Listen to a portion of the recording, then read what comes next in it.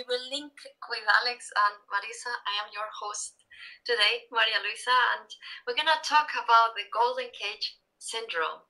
And Alex and I, we have a collaboration, and it was very nice to meet her some time ago. And it just worked from the very beginning. The chemistry was wonderful, and we decided from the very beginning, exactly.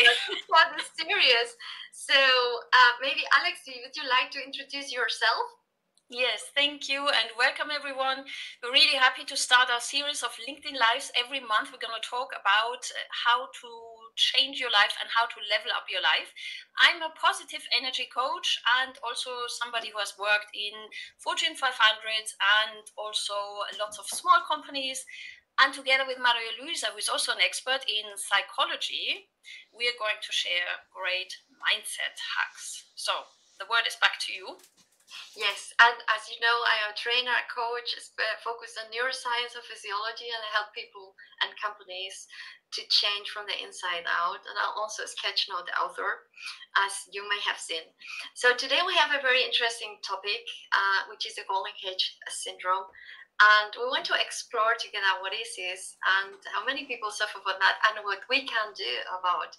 So maybe, Alex, you can tell us what is the Golden Cage Syndrome? Yes, a very, very interesting topic.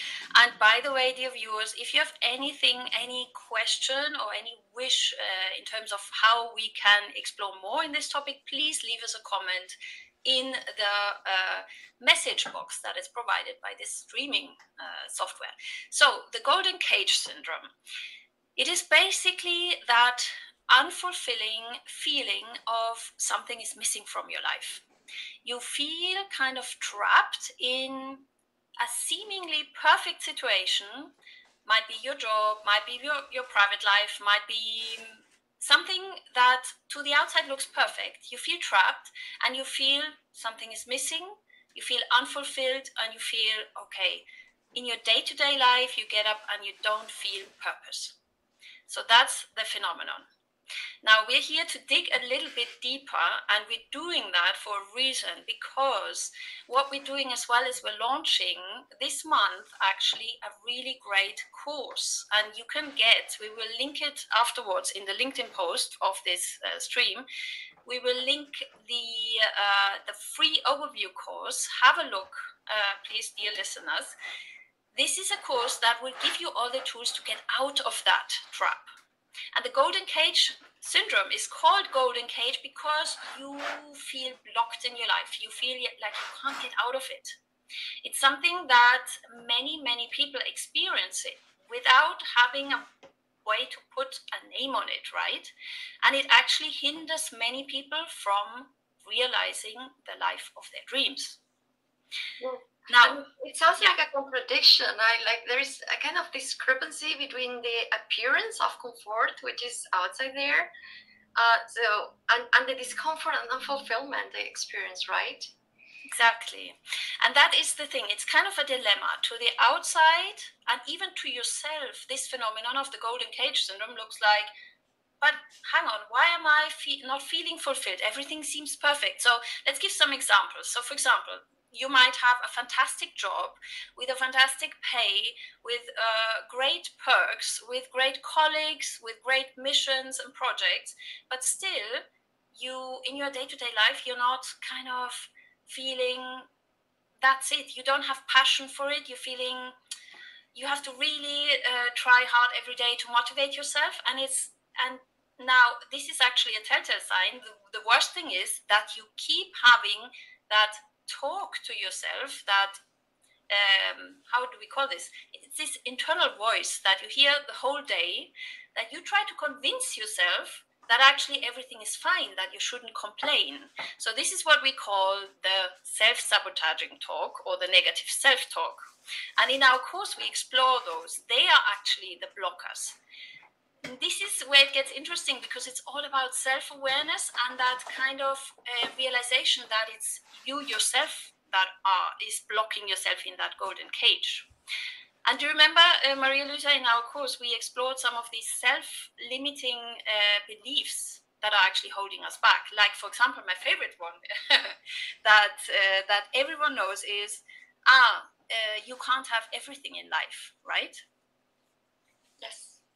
Yes, you have to decide. You have to make choices. Yeah, and this is very personal because it's attached to your personal experiences and habits and self-beliefs. But it's not true. It's created. It's invented by our mind. Yeah. Now, this golden cage actually, it's a fascinating thing because it's reinforcing itself through that self-limiting talk that we have with ourselves. So another good example would be to say, okay, life of my dreams. Yeah, I have that dream, but it's probably not for me because life of your dreams, that's only for the rich. Yes, that kind of thing. And we all know that. And you know what I think with that is it's associated because it's called golden. It's not an ordinary cage. It's a golden cage because it's associated with that material comfort. And in fact, there are so many famous personalities and people that although they have everything. I recall, for example, Whitney Houston or Princess Diana or maybe even Britney Spears. So they live a life where you would say, oh, I would give a leg to live that life. Yeah, to the outside. They're profoundly unhappy. And so this is the kind of contradiction. And even in that case, that those people may think they don't even deserve being unhappy because apparently they have everything. What is necessary to have a really happy life. So they don't even dare to think they don't have the right to be unhappy. Something like that. That is another one. Yeah, that's a strong one because this kind of feeling of guilt, when that sets in, it becomes really, really difficult. As you just outlined, I mean, there might be also celebrities that are really happy, but let's take that examples of unhappy celebrities or people who have everything, who are really, really, who shouldn't be complaining. Even now I say it. And that societal belief, that social representation is always, well, we shouldn't complain because we have such a great life. And that's the part of golden. And it's so nice to explore that because golden means you feeling comfort, you have everything in life, and then that self-guilt comes in and like, I shouldn't be complaining, should I? And also societally, it's very interesting because you feel guilty in terms of your entourage. You feel guilty because you feel, oh, what might the others think if I give everything up? What might they think? And that's a typical one as well. And we feel, oh God, I can't possibly give that good job up. What will people say? Yes, of course, and it's very individual. So what you go back here is that happiness is not depending on any material achievements or financial or social status or things like that. So it's depending on us. We make it happen. And I'm here with you. I mean, it can manifest in different ways, like family constraints or social pressure, even that can create that cage around us. Yeah. What could be some of the things that you would say people can do to break free from the golden cage? And this is where our course comes in, doesn't it? In our course, we are talking about really easy but powerful mindset habits that can actually teach you self-awareness. Because remember, we talked so much in our course, and by the way, dear viewers, our course is so easy to consume. It's only 15 minutes every day. It's called Power Minutes because we kept the videos of the course really short, only 15 minutes per day. In those 15 minutes, we teach you how to have the self-awareness of realizing that negative self-talk or that self-sabotaging elements of every day, because some of that is programmed. It's kind of so deeply in your unconscious we don't even realize it anymore. I can talk of my own experience. Sometimes I just feel so ingrained in my daily patterns that I don't realize that this is what keeps me from advancing. That's true. I mean, 90% of the thoughts we have are repetitive, and most of them are negative. Not just because we're so pessimistic, but it's by everybody's statistics. So if you continue feeding that thought, so you're gonna stay the same, an unhappy person, creating the same life that you don't like. So I think really everything starts for me also with self-awareness, and also another point I would also recommend is because this is linked to many times to work, to material belongings, to have a more clear separation between work life and personal life. So, but for this, you have also to step back and to observe yourself with more awareness. Exactly, the self-awareness, and that's so hard. Like when I started to work on myself, on self-awareness for myself, I realized that actually everyone says, yeah, I'm self-aware, but actually no. Once we get to know our patterns of thinking, well, I would call it for myself almost in the subconscious, because to really explore your subconscious is really hard. I leave that to the professionals who work with, for example, I can think of what the school that you're coming from, they are really working with some subconscious, aren't they? Of course, yes. Yeah. Because it rules 95% of our behavior. Even the most conscious person that may say, I'm conscious all the time, this is not true. I mean, marketing, neuromarketing knows this very well. They're driving our behavior, that we buy the things, advertising. So all those things. Works with that.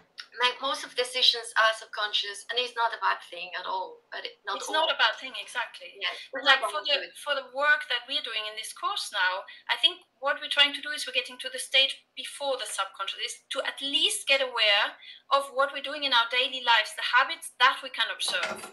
Because as I learned from you, the subconscious we can only access, it's almost before we get into dreams, into sleep. What I learned is also, the stage between being conscious in the day and sleep. That is the transfer over to the subconscious. That is really hard. You have to. That's another level, I guess, for consciousness. This is it takes the scope of these 15 minutes, because we're almost at the end. And I think one important thing also to break through the golden cage syndrome is to reconnect with the things you really enjoy, because those people, they have unlearned to do things that they really like, because they are more like, I should do this, I need to do that, I don't deserve. So connect with one of the things that you enjoy, and maybe meeting your friends, or cooking, or doing some hobby, or whatever it is, doing nothing maybe for some. Because you said another powerful self-sabotaging belief is, I don't deserve. And dear viewers, please leave us a comment if you'd like us to do another LinkedIn Live on the imposter syndrome, because so many of us are blocked by I don't deserve beliefs. Of course we deserve. I mean, happiness and living a life of your dream is for everyone. So that's another strong self-sabotaging belief. Absolutely. And I think, we all have experienced moments where we feel like we're trapped in the constraints of our environment on our life, and we all have our strategies. And maybe some of us have said, as you mentioned before, I cannot have everything, so we resign. We really think that's the maximum I can reach in my life, and happiness, and I should be happy because there are so many people that have less than me. But in reality, it's the kind of resignation, actually. And that is, for me, that's now my personal take on this. I think this is sad, because we should all have the chance. It's a democratic one. We should all have the chance to follow whatever we have been dreaming of when we were tiny, when we were children. So why should this be reserved to a few in society? Absolutely. I completely agree with you. And there are ways that you really can explore what is your passion, how to put it into work, how to live it. It's not, it's some work. You have to invest on that, because many people don't know what they like. They think what they like is what other people like, or what the environment expects from them. Yeah. So they behave really conditioned by the environment and the people around them, and the expectations of society. So they never took the time to explore themselves, what they really want, what they truly are. So it's not that easy for most of the people. Some people they know it since childhood, and then it takes some effort to put it in a way that you can manifest, that you can live it. And this effort, we want to take you on a journey. And for that one, we're going to leave the link to the free course. Check that out, dear viewers, because I think the free course gives a good overview of all the techniques we will teach. And then you can decide if you're ready for that journey, because obviously we need to have self-awareness that you're ready. So that is the first step. So I know we're coming to the end of today's very short session. I hope you enjoyed, and we're looking forward to meet you next time. Alex, yes, thank you for listening in, and leave us comments, even in the LinkedIn post if you like, for future topics you would like to hear. Bye bye.